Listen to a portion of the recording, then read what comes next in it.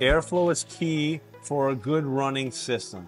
If you don't have good airflow, if this fan is not working properly, if the fan blades are on backwards, or if the fan motor is not working, or this pan here is not placed properly, you're not going to have a proper airflow that will come out the discharge or supply air into your return air, and that can lead to a frozen up coil. This is key to understanding refrigeration.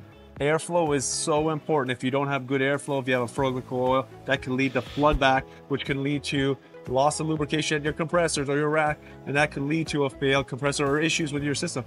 We talk about all this stuff in our supermarket and our maintenance program, and we talk about this in our advanced service and maintenance program. If you want to check them out, head to the refrigerationmentor.com website to learn more. Hey, if you're watching this, you are serious about growing your skills. Don't miss out on our supermarket service program. Click the link and lock in your spot.